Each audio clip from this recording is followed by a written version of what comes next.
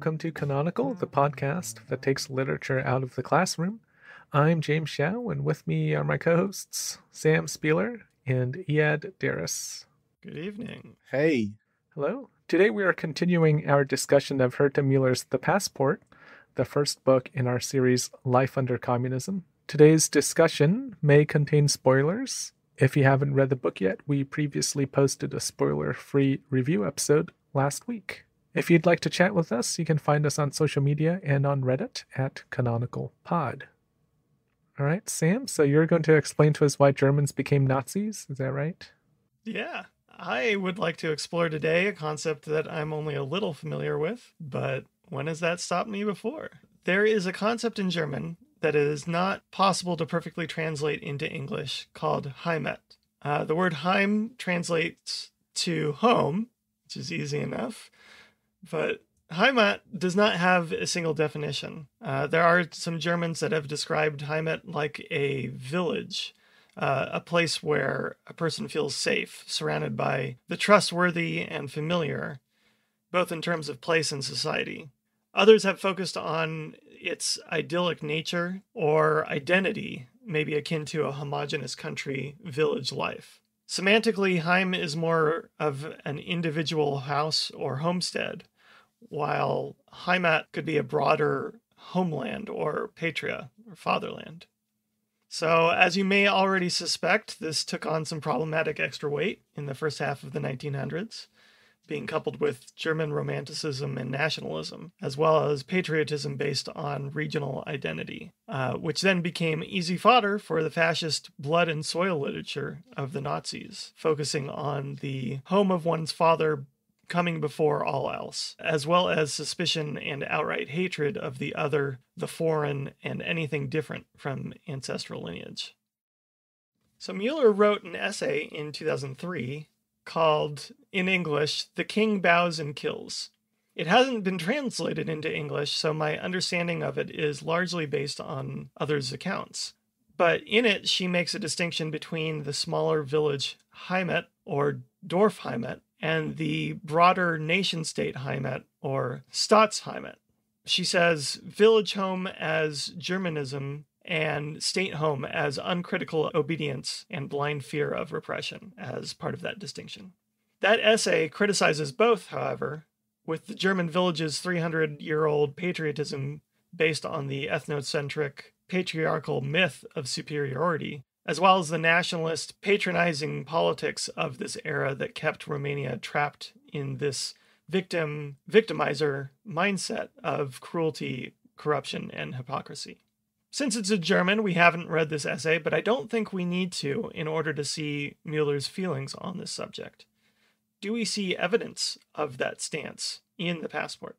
I think what we see that's interesting to me is how these two different understandings of home work well when they are laid on top of each other. When you have the village home and the nation home, they don't conflict with each other. But when the nation home is a foreign country, Romania, then you might tend to lean in more heavily onto the village home. You lean into the Germanness because it becomes in opposition to the nation home, which demands a different type of obedience that you might not be willing to comply with. Interesting. I'm not sure I agree. I agree in theory. I don't think you're wrong, but I don't know that that's exactly the problem that we see here. I think they are rubbing against each other, but I don't know if Romania specifically is the problem. I think this Romania, Ceausescu, is the problem. These were problems that were present in Germany as well. So, to clarify, when she's using Staatsheimat, is she talking about just the German state, or is she also talking about the Romanian state, or is she only talking about the Romanian state? Because it sounds to me like from what Iad is saying is that Iad's understanding it as the German state and the German village. No, I think she is talking about Romania. I think he's right that there is this rubbing up against German ideals from the village standpoint and the Romanian state. But the way you phrased it, Iad, I took your meaning to be like Romanian ideals, and I don't think these are Romanian ideals. I think my understanding of heimat is it's not something that exists specifically for Germans to Germany, but the relationship of any person to his home country. And what makes it difficult in this novel is they have a German village, but their country is not a German country. And that disconnect between village and country pushes them closer, I would say, to the Germanness of their village because it's in conflict with the Romanianness of their country. Whereas if you are in Germany itself, you don't seek out to amplify your Germanness because there's nothing for that Germanness to stand in relief to. Yeah, I think you're right. But that seems to suggest that the village home is somehow better. Whereas I think she's saying, no, they're both bad. They're both very problematic. I think it encourages a kind of conservatism that she would probably be opposed to. And I think we can't call it exile, but living abroad, it encourages a kind of groupthink that I think she would also be opposed to. I even feel this myself as an American living in China. I have more nostalgia for America now than I ever did in America. And if you asked me to critically analyze American politics, I would say I may be in one way less equipped to do so now because I am longing for my country more than I was before. Can we point to specifics in the text where either they butt up against each other or where we can see her stance on one or the other or both simultaneously? Or is it more of a generalized feeling? I think it's pretty clear that she, in the book, is criticizing the patriarchy that exists. And you get that with, for example, in the scene where, well, multiple scenes where Windisch calls his wife a whore or hints that she's a whore. I think the reader is meant to feel sympathy for the wife. And that seems to be a parallel to the way he treats his wife, that kind of power dynamic. You might see it reflected in other power dynamics in the story, the way the state might treat the individual, for example. I think what she offers us is the opportunity to see a situation where there is no escape. Being German is not an escape from patriarchy. Being German is not an escape from a bad family situation. So it's not a specific point in the text, but rather it's the entire structure of the novel where you have this group of people longing for something else that they think may solve their problems, but it encourages a kind of dramatic irony where I, as a reader, know it's not going to solve their real problems. Does that mean yet that in your mind, when they go to Germany, it's not going to solve any issues? Is that what you mean? This is something we'll talk about more in the next episode, but I have the impression that no. I think that Muller is pointing to more deep-seated issues that cannot be resolved with immigration. So this takes place, as we discussed, in a German-speaking village in Romania. Is the German of this book at odds with the Romanian? Or in other words, do you see the Dorfheimat at odds with the Stadtheimat? For example, for me, one of the things that marks the more German village home is this idea of purity and tradition and maybe righteousness. But that gets complicated. First of all, it's at odds with the corruption that's happening, the nation state corruption. But you can't put it all on the Romanian state either, because after all, this is a German village and they are mostly homogenous, is the sense I get. And they betray each other and do some pretty terrible things to each other. And I don't think you can blame that all on the authoritarian nature of things. I think the conflict that we see in the novel is actually much more historically informed than we can kind of abstract, because in World War II, up until 1944, Romania was actually aligned with Nazi Germany. So these Germans living in Romania, they're called Swabians, I think, in this area, they call it Banat, I guess. They were allies, but in 1944, Romania basically switched teams, and then they immediately became enemies, which I think is a really, really, really tough moment in history to be in. I can't imagine that. But in terms of this idea of heimat, it shows you the problems of heimat as this kind of enduring, everlasting thing. This is something that we talked about when we're talking about Abdulrazak Gurna's Paradise, the idea of home being a natural thing. These people are in Romania because of a fact of history. They emigrated there, and now because of a fact of history, they are no longer welcome people. So their existence in this land is very contingent rather than something natural and everlasting. Sam, can you define Dorfheimat again? That's the village home. So it's this idyllic sense of village life, and it's tied together with tradition and patriarchal society. It sounds very insular to me. It sounds very, everyone is of the same stock, so to speak. I think when people speak positively about it, it sounds like they focus on everyone being of the same Germanic, or at the very least, similar ancestral lineages. I think it's very difficult for Americans to understand this because this idea is very antithetical to the American experience. I'm asking because I tried to look it up and I just couldn't find a definition for it. I don't know how you found the definition for this, like if it was in the context of an essay. The problem that we might be having with this is the problem with the language, because German is a building language where it adds words together. Yeah. So that might be her definition. Heimat is something that exists, but maybe Dorfheimat is, I don't know if she created it, but at least for the purposes of this essay, it sounds like she defined those two things. That is my guess. So no, I didn't look up those terms independently. I kind of understand it in a sort of like Santa's Village kind of way. Like that's kind of how I understood Dorfheimat with the dwarfs. But also in terms of like a harmonious village, where everyone's kind of doing something together. But I don't know if that's the correct understanding because I didn't see that essay. I think that's correct, but I think this book complicates that because it's not idyllic.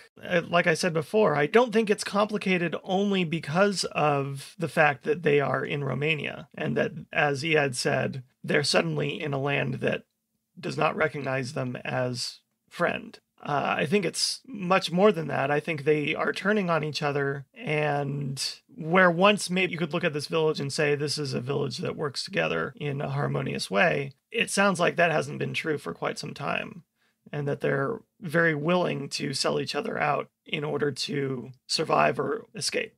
I think that's the question, though, right? You're saying it hasn't worked for some time, but perhaps the more critical stance is it actually never worked. I think that's what she might be getting at, that if it is this shaky in this circumstance, how can we trust it even before? But I think she's also pointing to deeper seated issues that, like you said, may have always been there that are just more pronounced in the face of these hardships. The clearest example for me of it not working in that way is the priest taking advantage of these people who need to procure their baptismal certificate. Because, once again, from the American perspective, actually what I visualize is kind of like a Friar Tuck kind of situation, like that's what you think of when you think of the local priest or whatever in a village. And this guy is just, trading in sexual favors. I don't know enough about Dorfheimat or whatever she wants to critique just to say if she is actually critiquing it or not. But I think it's pretty clear that it is not present in this book, this kind of village ethos. I don't think you have to even look to the priest. I think that is maybe the clearest example. But even the way the father treats his family, even the way either of the parents treat each other and their daughter, I think you can see that breakdown of that idyllic nature pretty clearly there. I can see it in the novel. When I think about the setting of this novel, when I imagine in my head, it's much more of like a closed set. Like I'm thinking of a stage play where you have a certain fixed amount of buildings on stage. And there may be things happening in the world, but they're happening off stage. So there is a sense of claustrophobia that I imagine when I read this novel, where the entirety of our concern is this village. And that limiting of our concerns to this village is what brings this Dorfheimat into the novel, because the outside world doesn't seem as real as the village. If I understand it right, I think that's kind of in line with how I read it as well. It works well, I think, with the prose style, because the prose style doesn't allow you to build anything else. There is no world really in the novel, so the only thing you can get is the scraps that form the village. You couldn't imagine anything else inside of this world. I think we do get snippets, like Ceausescu is mentioned early on in the novella. He doesn't come up much, but I think we get that sense that that is what is going on outside of this village. That's all that's going on outside of this village unless you escape Romania completely. There are some references to the West, especially West Germany. I think there's even an allusion to the US at some point. But yeah, I think I have a similar understanding. Well, can I ask you, Sam, what is it about this essay that drew your attention? Like, why are you drawn to heimat in this lens of looking at the book? I like this complication of these ideas. I think the idea of home has been on my mind lately a lot, what that means. But this is a very, very different definition of home, a much more specific definition of home that, I can't speak to. Like we've discussed already, this is very different from anything you might find in the US. And yet, I think there are parallels to the sort of xenophobia that creeps in. I don't think that is overt here, but there definitely are breaks in the armor that is the Dorfheimat. And I think those kinds of breaks in that armor are the kinds of things that we deal with in terms of trying to find an accord with neighbors who are different or the same. I think you could find a parallel. You could find one way to make this work in an American context if you imagined some undocumented Mexicans living in a community in America.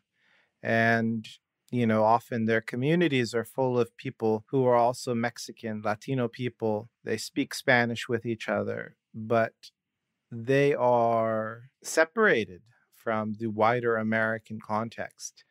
They have this kind of idyllic situation. They may have this Dorfheimat that Muller would talk about, but it's in conflict with the values of the wider American state. Yeah, I didn't really consider that, but I think that's true. So at the end of the novel, all three main characters do finally leave, but they return the following year. How do you interpret that ending, both their escape and their return? How do the way you interpret that leaving and returning to fit with or complicate this idea of heimat?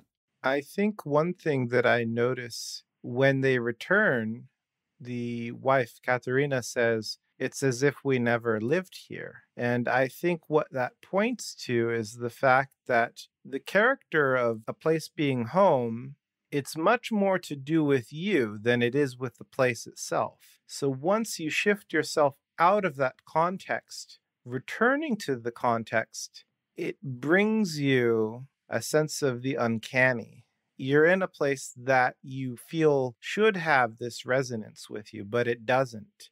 And that absence is uncanny. It's unsettling, actually. The part that stands out for me in that last section is Muller seems to draw attention to her heels. It's a marker of how she is different from the other people who are living in that village. Because as she's walking, it's clicking on the cobblestones or whatever. And then I think it's mentioned like 2 or 3 or maybe even 4 times in that section. This is on page 90 in my copy. Windish's wife is wearing black shoes with high heels. It seems to me like the heels stand out because you get the sense that she was quite poor before, and now she's wearing heels. Like, for me as a non-Romanian, like, I feel like that's a class distinction, that she's not from there anymore. Yeah, it doesn't seem to fit with the village aesthetic. Yeah. Well, in the car, too. They show up in a car. Where did this car come from?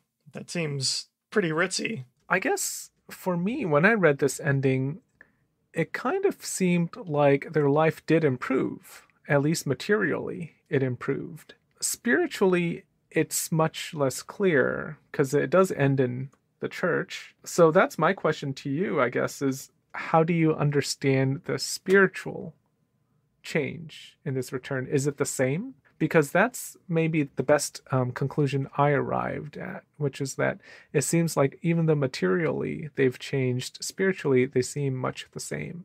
Yeah, one of the things that I was struggling with was, why do they even want to return? Like, I know that this was their home for quite some time, but it really seems like they were miserable toward the end, especially right up at the end. But I think it's worth noting that only two of them return. Amelie is not in that last section. And I think that helps me understand the parents a little bit more, in that they seem to be able to compartmentalize those feelings a little bit more. I don't read this as a permanent return, though. Is that how you read it? I read it as like just a trip back to their old village. Right. I did too. It's not surprising, though. I mean, it seems like something human beings would do. Yeah, places can be unpleasant, but just the fact that you were there creates some affection, right? I suppose, but I think it also shows to me the struggle that the two that return went through versus the struggle of the one who did not return. Again, I think we're going to talk about Amelie a lot more in the next episode, but I'll say that I think Amelie goes through things much more viscerally than anyone else, to the point that her parents, one of them more or less pimps her out and at least is conflicted about it, but still does it, and the other doesn't seem to care. Pimping is not the word that I would use. Yeah. I know what you're getting at, but I think that pimping has an additional meaning. Right. Okay. He treats her as a commodity, a sexual commodity. It's something to be bartered with. See, I wouldn't even say he treats her as such, but that he is forced to reckon with her as a sexual commodity. I know it seems like we're talking semantics here, but I don't think he wants her to be a sexual commodity, but he has to let her do it. Yeah, I agree. Sam's wrong. Let her do it? See, that I think this is an important distinction. Well, he tried to give the guy bags of flour, and the guy wouldn't take his bag of flour. So... But those are different people. I think that's a separate issue. There is a point in the novel where he says, quite flatly, he says, he can have the flour, but he can't have my daughter. Yeah, I thought it was the same. It was because he talks to the postwoman, and the postwoman tells him something like, those 2 bags of flour are not enough. Like, you have to give more. Like, I think he tried to pay with flour, and then he is forced to reckon with the idea that the guy's going for a different kind of thing. And after it happens, they have mass, and he refuses to go to mass because he knows when he goes, everyone will be talking about him and his daughter. But I had a problem with your use of the word let, which made it seem like this was something she wanted rather than something that she was forced to do. He stopped preventing it from happening. I don't think it's clear. Like, I don't think she is necessarily against it, like it's a rape. Ooh, because don't know. I think that... I very much disagree. I think the scene where it happens and the scene right after tell me that this is not something she wanted. Well, it's not something she wanted. She's less opposed to it. I think that she doesn't like it, but by showing us the scene with her and her boyfriend, what's his name? Detlef or Dieter or something? It's crude to say so, but by showing her as a sexual being earlier in the novel, it primes us for the idea that she is open to sexuality later. And obviously, it's a different context, obviously. But I think that there is a subtle indication that this is something we're going to talk about in the next episode, but Amelie is more pragmatic when it comes to the way of the world.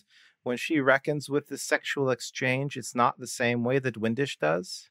That's how I understand it as well, because I think Windisch comes off as being very prudish, and he doesn't want to think about his daughter as being sexually active. Well, save your spunk for the next episode, because this is coming up.